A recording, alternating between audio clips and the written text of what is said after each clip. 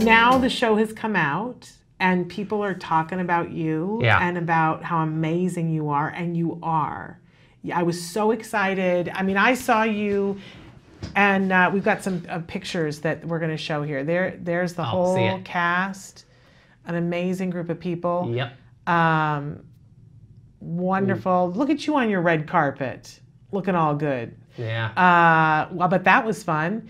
And I was there that night when you guys did the talk back. Yeah, you were there. And a very exciting evening. How is it now that people are seeing it and they're telling you how great you are? Does that feel good?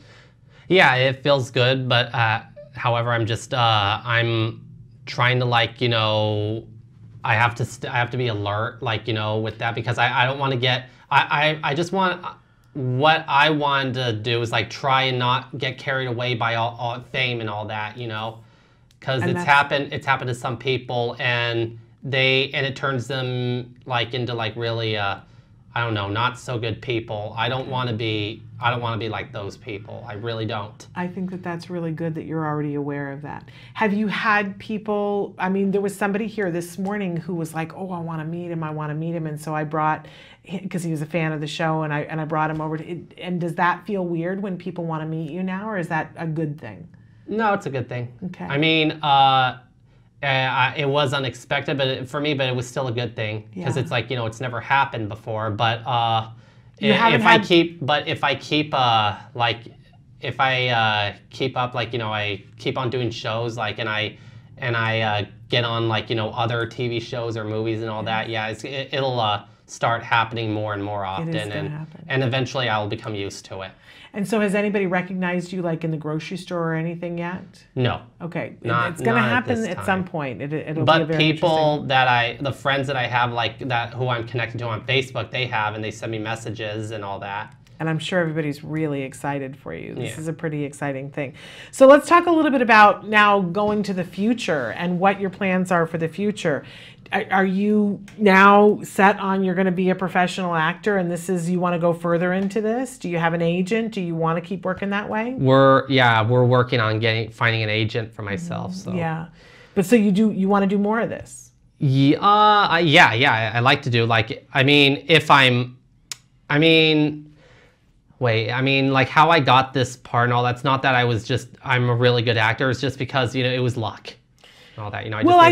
I think it was luck, but also luck, and you showed up and you did a great job. Well, yeah, also and you're very talented. I also I volunteered, like, you know, myself to, like, you know, auditioning. So yeah. Yes.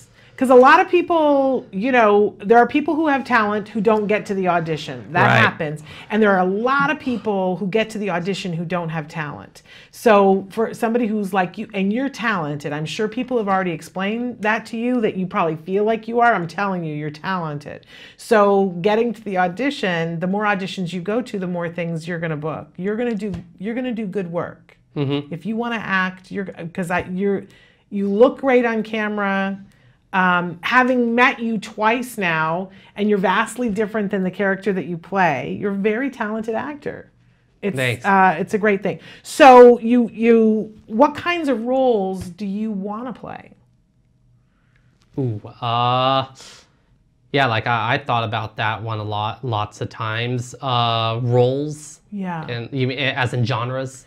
Yeah, like right now you're young, so you're only going to play young people. I'm sure people are going to ask you, do you feel like you're only going to play people who are on the autism spectrum, or do you think you're going to play people who aren't on the autism spectrum?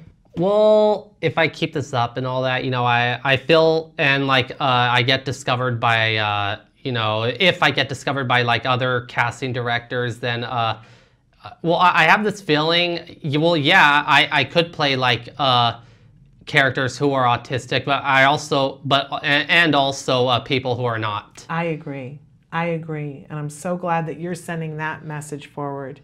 We're out of time, unfortunately, but what do you want people who are casting directors to know about hiring somebody who's on the autism spectrum? Hiring someone on the autistic spectrum. Like, you showed up and you did this amazing job. Should they at all feel like, oh, I don't know what's going to happen if I hire this person? Or should they trust the fact that you handled the job beautifully? No, I feel as though if they're gonna hire me, then they need to not fully trust me, just trust me. Yeah. At least. And let you do the work that you know how to do. Yeah.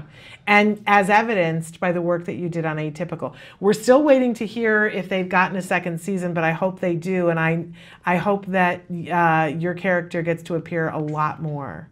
Hope so too. We really hope that. We want to thank you so much for being here, for making the trek to be with us today. You've done an amazing job. We want to tell people to watch Atypical on Netflix. It's there now.